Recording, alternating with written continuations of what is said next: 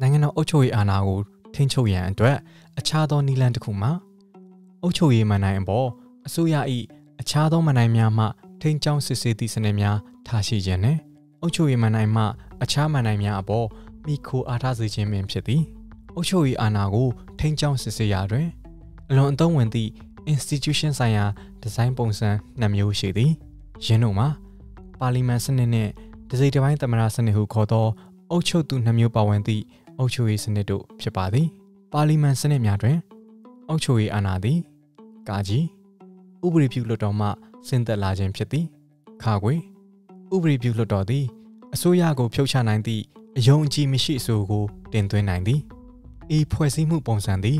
အစိုးရ၏မဏ္ဍိုင်များအကြားအထက်အောက်ဆက်ဆံရေးကိုဖန်တီးပြီးဥပဒေပြုလွှတ်တော်ကိုအားသာစေပါသည်တစိမ့်တစ်ပိုင်းသမ္မတစနစ်ကျင့်သုံးသောအုပ်ချုပ်သူနှစ်ဦးပါဝင်သည့်အုပ်ချုပ်ရေးစနစ်တွင်အုပ်ချုပ်ရေးမဏ္ဍိုင်ကိုလွတ်လပ်စွာတရားဝင်ရပ်တည်ပြီးဖွဲ့စည်းပုံအခြေခံဥပဒေအရကွဲပြားသည့် institution နှစ်ခုအဖြစ်ခွဲခြားထားပါသည်ယင်းတို့မှာတိုက်ရိုက်ရွေးချယ်ခြင်းမဟုတ်ဘဲဥပဒေပြုလွှတ်တော်တွင်ထောက်ခံမဲအများဆုံးရရှိ၍ရွေးကောက်တင်မြှောက်ခြင်းခံရသောအစိုးရ၏အကြီးအကဲဖြစ်သည့်ဝန်ကြီးချုပ်နှင့်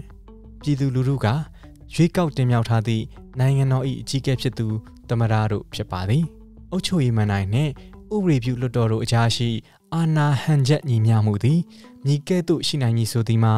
အခြေအနေတစ်ခုနှင့်တစ်ခုအလွန်ကွာခြားနိုင်ပါသည်အောက်ပါအညွန့်ကိန်းလိုကိုကြည်ခြင်းအပြင်အုပ်ချုပ်ရေးအာဏာများနှင့်ဥပဒေပြုလွှတ်တော်၏ထိန်းကျောင်းစစ်ဆေးမှုများအတွက်တင့်လျော်သောအတိုင်းအတာကိုသတ်မှတ်ဖော်ထုတ်နိုင်ပါသည်နံပါတ်1အစိုးရ၏အကြီးအကဲဝန်ကြီးချုပ်အားခန့်အပ်ရွေးချယ်ထုတ်ပယ်နိုင်သောအာဏာ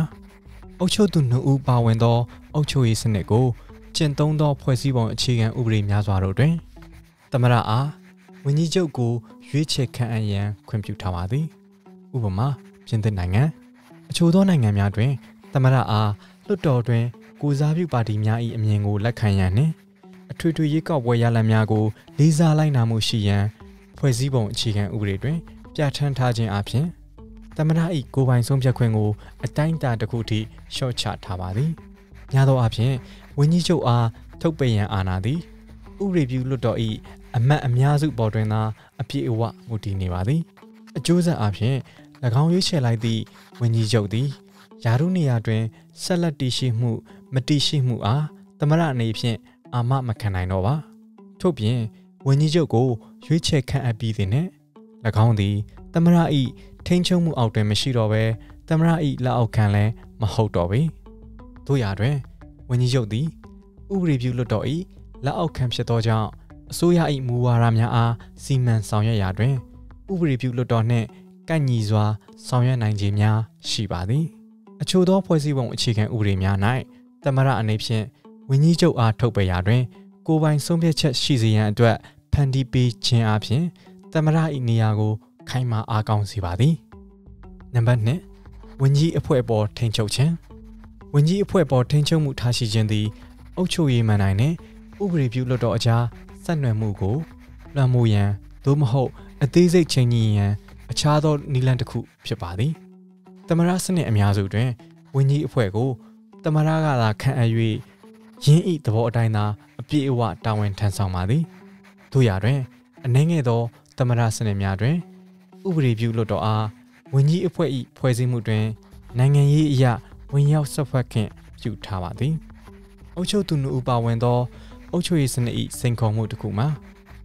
ဝန်ကြီးအဖွဲ့မှအဖွဲ့ဝင်များကိုရွေးချယ်ခြင်းထုတ်ပယ်ခြင်းပြုလုပ်ရာတွင်သမ္မတဝန်ကြီးချုပ်နှင့်ဥပဒေပြုလွှတ်တော်တို့၏လှုပ်ဆောင်ချက်များအကြားစိစိငုံငုံစဉ်းစားထားသောဟန်ချက်ညီမျှမှုရှိရန်ဖြစ်သည်တောင်အာဖရိကနိုင်ငံ၏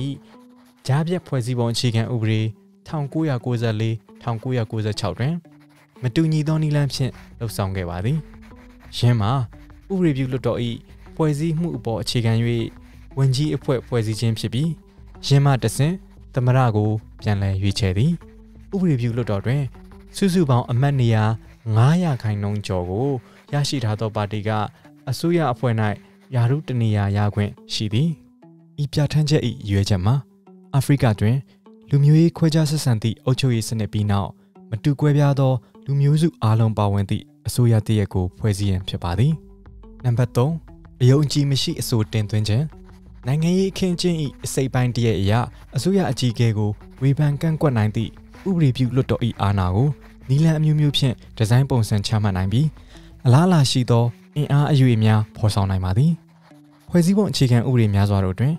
ဝန်ကြီးချုပ်အပေါ်အယုံကြည်မရှိအစိုးတင်သွင်းနိုင်သည့်ဥပဒေပြုလွှတ်တော်၏အာဏာအပေါ်ကန့်သတ်မှုများချမှတ်ထားကြပါသည်အခြားသောနည်းလမ်းများတွင်ဝန်ကြီးချုပ်အားထုတ်ပယ်ခြင်းကိုသတ်မှတ်ထားသည့်ကာလတစ်ခုအထိတာဝန်ထမ်းဆောင်စေပြီးသောအခါမှလှုပ်ဆောင်ရမည်သို့မဟုတ်တက်တန်းတစ်ခုတွင်ဝန်ကြီးများအားထုတ်ပယ်ရ၌အရေးအတွက်အကန့်အသတ်ဖြစ်သာထုတ်ပယ်နိုင်သည်ဟု၍ပါဝင်ပါသည်အချို့သောဖွဲ့စည်းပုံအခြေခံဥပဒေများတွင်ထို့ထက်ပို၍ပင်အသေးစိတ်ပြဋ္ဌာန်းထားပါသည်ယင်းတို့တွင်အယုံကြည်မရှိအဆိုသည်အပြုသဘောဆောင်ရန်လိုအပ်ကြောင်းဖော်ပြထားပါသည်ဆိုလိုသည်မှာဆန္ဒမဲအများစုအရဝန်ကြီးချုပ်အားထုတ်ပယ်ပါကတစ်ချိန်တည်းမှာပင်ဆန္ဒမဲအများစုအရဝန်ကြီးချုပ်အသက်အားရွေးချယ်ခန့်အပ်ပေးရပါမည်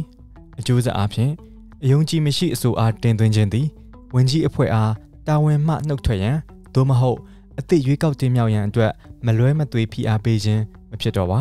ထို့အစားအသည့်တက်မြင့်ဝန်ကြီးချုပ်နေရာတွင်မြည်သူမြည်ဝါအားရွေးချယ်မည်ဆိုသည့်အပေါ်အတိုက်ခံပါတီများထံမှသဘောတူညီမှုမရရှိပါကလက်ရှိဝန်ကြီးချုပ်သည်လူနည်းစုအစိုးရ၏ခေါင်းဆောင်အဖြစ်ဆက်လက်တာဝန်ထမ်းဆောင်နေမည်ဖြစ်သည်နံပါတ်၄ဥပဒေပြုလွှတ်တော်အားဖျက်သိမ်းခြင်း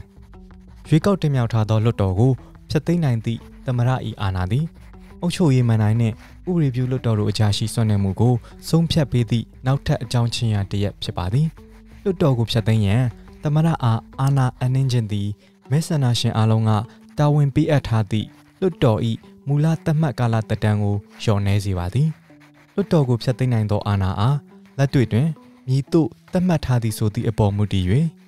အာဏာ၏ဟန်ချက်ညီမျှမှုအပေါ်အကျိုးသက်ရောက်မှုအချို့ရှိနိုင်ပါသည်အကယ်၍အုပ်ချုပ်သူ2ဦးပါဝင်သောအုပ်ချုပ်ရေးစနစ်၏ဒီဇိုင်းပုံစံတွင်လေးနက်သည့်ကန့်သက်ချက်များမရှိပါကသမ္မတအနေဖြင့်လွှတ်တော်၏သဘောတူညီမှုကိုရယူခြင်းမပြုဘဲအစိုးရကိုခန့်အပ်နိုင်ပါသည်အကယ်၍ဥပဒေပြုလွှတ်တော်ကအစိုးရအားအယုံကြည်မရှိအဆိုကိုတင်သွင်းရန်ရည်ရွယ်ပါကသမ္မတသည်လွှတ်တော်ကိုဖျက်သိမ်းမည်ဟုချိန်ချောက်ကအယုံကြည်မရှိအဆိုတင်သွင်းခြင်းကိုကြိုတင်ဟန်တားခြင်းများပြုလုပ်နိုင်ပါသည်သမ္မတသည်လွှတ်တော်ဖျက်သိမ်းနိုင်သည့်အာဏာကိုအသုံးချ၍၎င်း၏နိုင်ငံရေးရည်မှန်းချက်အစီအစဉ်များနှင့်ကိုက်ညီသည့်အချိန်တွင်သာလွှတ်တော်ရွေးကောက်ပွဲကျင်းပစေရန်ခြေလှယ်လှုပ်ဆောင်လာနိုင်သည်အစိုးရအကြီးအကဲကိုဥပဒေပြုလွှတ်တော်ကရွေးကောက်တင်မြောက်သည့်အစိုးရစနစ်များတွင်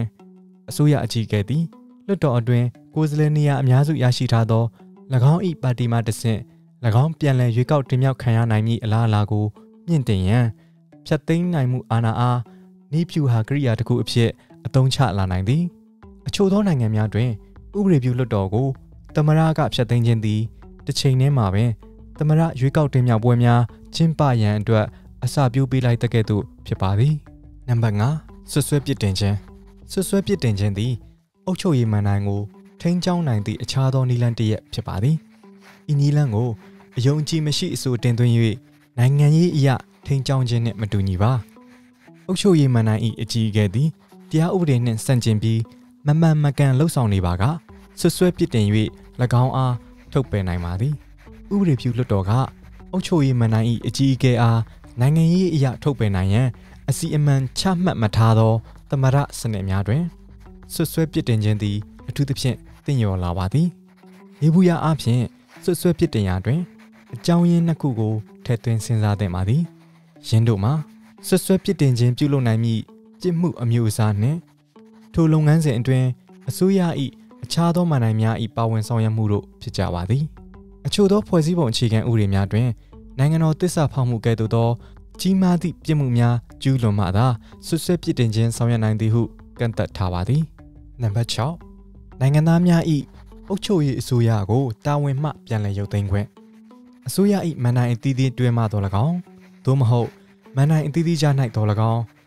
institution ဆိုင်ရာထိန်းကျောင်းခြင်းများအပြင်နိုင်ငံသားများတွင်အုပ်ချုပ်ရေးမန်နိုင်အကြီးအကဲအားယင်း၏တာဝန်ထမ်းဆောင်မှုကာလမပြီးဆုံးမီတာဝန်မှပြန်လည်ရုပ်သိမ်းနိုင်ခွင့်ရှိသည်နိုင်ငံသားများ၏ထိုအခွင့်အရေးသည်အုပ်ချုပ်ရေးအာဏာကိုစောင့်ကြည့်စစ်ဆေးနိုင်သည့်အခြားသောနည်းလမ်းတစ်ခုဖြစ်ပါသည်ယေဘူးယအားဖြင့်နိုင်ငံတော်အဆင့်၌တာဝန်မှပြန်လည်ရုပ်သိမ်းခြင်းနည်းလမ်း2မျိုးရှိပါသည်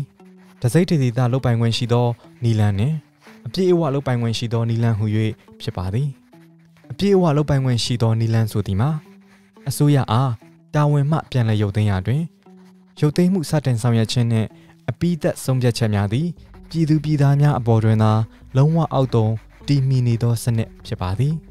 အုပ်ချုပ်ရေးမန်နိုင်အားဤနီလန်ဖြင့်တာဝန်မှပြန်လည်ရုပ်သိမ်းခြင်းသည်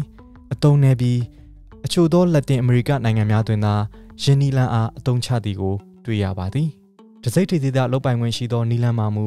တာဝန်မှပြန်လည်ရုပ်သိမ်းရန်အတွက်စတင်ဆောင်ရွက်မှုသို့မဟုတ်ပြည်လုံးကျွတ်ဆန္ဒခံယူပွဲတွင်ပါဝင်ဆုံးဖြတ်ခြင်းစသည့်အဆင့်နှစ်ဆင့်ရှိသည့်အနာမှာအဆင့်တစ်ခုတွင်သာပြည်သူလူထုပါဝင်နိုင်ခြင်းဖြစ်သည်အချို့သောနိုင်ငံများတွင်သမ္မတ၏မမှန်မကန်လုပ်ရများကြောင့်၎င်းအားဆိုင်းငံ့သည့်လုပ်ငန်းစဉ်များတွင်လည်းပြည်သူလူထုသည်တစိတ်တစ်ပိုင်းနေဖြင့်ပါဝင်ပါသည်အချို့ကိစ္စရပ်များတွင်ပြည်သူလူထုသည်သမ္မတအားဖယ်ရှားခြင်းကိုသဘောတူအတည်ပြုရသည့်တည်သည့်နိုင်ငံရေးဆွေးနွေးမှုများတွင်အစိတ်ပိုင်းတစ်ရပ်ဖြစ်ပါဝင်လာပါသည်ယခုတင်ပြခဲ့သော institution ဆိုင်ရာအပြောင်းအလဲပြုလုပ်ခြင်းဖြင့်အုပ်ချုပ်ရေးအာဏာကိုခွဲဝေခြင်းအပြင် institution အတွင်းရှိအုပ်ချုပ်ရေးမန်နိုင်ကိုအနှင်းထားသောအကြောင်းအရာအလိုက်လုပ်ပိုင်ခွင့်အာဏာကိုလည်းခွဲဝေနိုင်သည်ဤအခြေအနေတွင်ရွေးချယ်မှုနည်းလမ်းနှစ်ခုကိုမှတ်သားနိုင်ပါသည်ပထမအချက်မှာအုပ်ချုပ်ရေးမန်နိုင်အောက်တွင်ရှိသောအကြောင်းအရာကဏ္ဍအလိုက်ဆုံးဖြတ်ချက်ချခြင်းလုပ်ငန်းစဉ်များတွင်အခြားသောနိုင်ငံရေးလှုပ်ဆောင်သူများအားပါဝင်စေခြင်းဖြစ်ပြီးဒုတိယအချက်အနေဖြင့်အစိုးရအဖွဲ့အခြားနိုင်ငံများ၏အကြောင်းအရာကဏ္ဍအလိုက်လုပ်ပိုင်ခွင့်နယ်ပယ်များအပေါ်အုပ်ချုပ်ရေးမန်နိုင်၏လွှမ်းမိုးမှုအားကန့်သက်ခြင်းတို့ဖြစ်ပါသည်အုပ်ချုပ်ရေးမန်နိုင်၏လုပ်ပိုင်ခွင့်အာဏာအားပြော့စေရန်ဆောင်ရွက်ရာတွင်စဉ်းစားနိုင်သည့်ပထမအမျိုးအစားတွင်အရေးပေါ်အခြေအနေကြီးညာခြင်းလွတ်ငြိမ်းချမ်းသာခွင့်ပေးခြင်းသို့မဟုတ်တရားဝင်စစ်ကြေညာခြင်းတို့နှင့်ဆက်လျင်းသောဆုံးဖြတ်ချက်များပါဝင်ပါသည်အရေးပေါ်အခြေအနေကိုမည်သူကကြေညာမည်နည်းညီတိနီလန်းဖြင့်လှုပ်ဆောင်ရမည်နည်းဟုသည့်ဖွဲ့စည်းပုံအခြေခံဥပဒေဆိုင်ရာမေခွန်းနှစ်ခုလုံးသည်ထိုလုပ်ငန်းစဉ်တွင်အုပ်ချုပ်ရေးအဖွဲ့အပြင်အခြား institution များပါဝင်နိုင်မည့်အတိုင်းအတာအမျိုးမျိုးအတွက်အခွင့်အလမ်းများဖော်ဆောင်ပေးပါသည်အစဉ်အလာအားဖြင့်အုပ်ချုပ်ရေးမန်နိုင်ကဆောင်ရွက်သည့်အခြားသောလုပ်ငန်းတာဝန်တရက်မှာလွတ်ငြိမ်းချမ်းသာခွင့်ပေးခြင်းသို့မဟုတ်လွတ်ငြိမ်းခွင့်ပေးနိုင်သည့်အာဏာဖြစ်ပါသည်သို့ဖြစ်ရာလွတ်ငြိမ်းချမ်းသာခွင့်လွတ်ငြိမ်းခွင့်ပေးခြင်းလုပ်ငန်းစဉ်တွင်ဥဆောင်သူများတင့်မြတ်သားစွာပါဝင်မှုသည်အလွန်အရေးပါပါသည်ဒုတိယအမျိုးအစားတွင်တရားဥပဒေများသို့မဟုတ်ဥပဒေကဲ့သို့အာဏာတည်သောအမိန့်များထုံ့ပြန်နိုင်သည့်အုပ်ချုပ်ရေးမန်နိုင်၏အာဏာကိုကန့်သက်ခြင်းနှင့်ပုံမှန်ဥပဒေရေးဆွဲရေးလုပ်ငန်းစဉ်အားအုပ်ချုပ်ရေးမန်နိုင်၏ကြိုးကိုင်ရန်ကြိုးပမ်းချက်များအပေါ်ကန့်သက်ထားခြင်းများပါဝင်နိုင်ပါသည်ပုံမှန်အားဖြင့်ဥပဒေမူကြမ်းရေးဆွဲရန်အာဏာသည်ဥပဒေပြုလွှတ်တော်နှင့်သာသက်ဆိုင်ပြီးအုပ်ချုပ်ရေးမန်နိုင်နှင့်မသက်ဆိုင်ပါအုပ်ချုပ်ရေးမန်နိုင်သည်ဥပဒေပြုခြင်းကဲ့သို့သောအစိုးရ၏အခြားသောမန်နိုင်များ၏အဓိကလှုပ်ဆောင်မှုများကိုပိတ်ဆို့ခြင်းစစ်ဆေးခြင်းသို့မဟုတ်လွှမ်းမိုးခြင်းများပြုလုပ်ရန်အာဏာများကိုဗဟိုအဆင့်တွင်ချုပ်ကင်ကောင်းချုပ်ကင်နိုင်ပါသည်ဥပဒေပြုရေးလုပ်ငန်းစဉ်အပေါ်အုပ်ချုပ်ရေးမန်နိုင်မှဝင်ရောက်လွှမ်းမိုးနိုင်မည့်အတိုင်းအတာကိုလျော့နည်းစေရန်ဆောင်ရွက်ခြင်းသည်အုပ်ချုပ်ရေးအာဏာကိုပုံစံချမှတ်ရာတွင်စဉ်းစားရမည့်နောက်ထပ်အချက်တစ်ခုဖြစ်ပါသည်ဥပဒေပြုရေးလုပ်ငန်းစဉ်များတွင်အုပ်ချုပ်ရေးမန်နိုင်ကပါဝင်သည့်ပုံစံနှစ်မျိုးရှိပါသည်ယင်းတို့မှာကာကြီးဒီဂရီအမိန့်ဖြင့်ဥပဒေပြုနိုင်သည့်အုပ်ချုပ်ရေးမန်နိုင်၏အာဏာနှင့်ခါခွေဥပဒေပြုလွှတ်တော်၏ဥပဒေပြုရေးလုပ်ငန်းစဉ်တွင်အုပ်ချုပ်ရေးမန်နိုင်ကိုယ်တိုင်ပါဝင်မှုတို့ဖြစ်ကြပါသည်ဒီဂရီအမိန့်ဖြင့်ဥပဒေပြုခြင်းအနည်းဆုံးအနေဖြင့်အုပ်ချုပ်ရေးမန်နိုင်အကြီးအကဲကိုပြည်သူလူထုကဓာတ်ရိုက်ရွေးချယ်တင်မြှောက်သည့်အုပ်ချုပ်ရေးမန်နိုင်အများစုသည်နိုင်ငံရေးလုပ်ငန်းစဉ်ကိုအကောင့်အထည်ဖော်ဆောင်ရွက်ရန်အုပ်ချုပ်ရေးအမိန့်များကိုထုတ်ပြန်နိုင်သောအာဏာကိုရရှိကြပါသည်အချို့သောကိစ္စရပ်များ၌ဥပဒေကိုအကောင့်အထည်ဖော်ရာ၌ဥပဒေပြုလွှတ်တော်၏ရွေးချယ်များကိုအဓိပ္ပာယ်ဖွင့်ဆိုရာတွင်လွတ်လပ်စွာဖွင့်ဆိုခွင့်သမ္မတထံတွင်ရှိပါသည်ဒီဂရီအမိန့်ညွှန်ကြားချက်များဖြင့်ဥပဒေပြုရာတွင်ပုံစံနှစ်မျိုးရှိပါသည်ယင်းတို့မှာဥပဒေပြုလွှတ်တော်မှအနှင်းသည့်အာဏာနှင့်ဖွဲ့စည်းပုံအခြေခံဥပဒေအရမူလရရှိထားသောအာဏာများဟူ၍ဖြစ်ပါသည်ဥပဒေပြုရေးလုပ်ငန်းစဉ်တွင်အုပ်ချုပ်ရေးမန်နိုင်ပါဝင်ခြင်းဥပဒေပြုရေးလုပ်ငန်းစဉ်တွင်ဥ ဥပဒေပြုခြင်း၏ပနာမခြေလှမ်းများကိုစတင်ခြင်းမှအစဥပဒေမူကြမ်းအားဥပဒေအဖြစ်ထုတ်ပြန်ကြေညာခြင်းအဆုံးထိအဆင့်များစွာပါဝင်ပါသည်ဤလုပ်ငန်းစဉ်အတွင်းအုပ်ချုပ်ရေးမဏ္ဍိုင်၏အကြောင်းအရာအလိုက်ပါဝင်မှုသည်ကာကြီးကနဦးအဆင့်နှင့်ခါခွေဥပဒေပြုလွှတ်တော်ကဥပဒေပြုမူကြမ်းကိုအတည်ပြုပြီးနောက်ပိုင်းအဆင့်ဟူသည့်အဆင့်2ဆင့်တွင်ဖြစ်ပေါ်နိုင်ပါသည်အစိုးရအဖွဲ့၏အုပ်ချုပ်ရေးမဏ္ဍိုင်အားဒီဇိုင်းပုံဖော်နိုင်သည့်နည်းလမ်းများသည်အမျိုးအစားစုံလင်လာပြီးထိုအမျိုးအစားအများအပြားအနက်မှအချို့ဥပမာများကိုသာရွေးချယ်စရာနည်းလမ်းများအဖြစ်ဤဗီဒီယိုတွင်ဖော်ပြခဲ့ခြင်းဖြစ်ပါသည်အုပ်ချုပ်ရေးအာဏာအားလက်အောက်အဆင့်အသီးသီးသို့ခွဲဝေသတ်မှတ်ပေးရန်အမျိုးမျိုးသောအကြံပြုချက်များကလည်းနိုင်ငံရေးအယူဆများကိုဥပဒေမူပေါင်းအဖြစ်အသွင်ပြောင်းလဲရန်ဆွေးနွေးရာတွင်အထောက်အကူပြုစေနိုင်ပါသည်ထို့ရာတွင်အုပ်ချုပ်ရေးမဏ္ဍိုင်အတွင်းသာမကအစိုးရ၏မဏ္ဍိုင်3ရပ်လုံးအကြားရှိလုပ်ပိုင်ခွင့်အာဏာများနှင့်တာဝန်များကိုဟန်ချက်ညီမျှတမှုရှိစေရန်အတွက် institution ဆိုင်ရာဆက်နွယ်မှုများအားဖွဲ့စည်းပုံအခြေခံဥပဒေဖြင့်တည်ဆောက်ပြဋ္ဌာန်းခြင်းသည်ပထမအဆင့်လှုပ်ဆောင်ချက်သာဖြစ်ပါသည်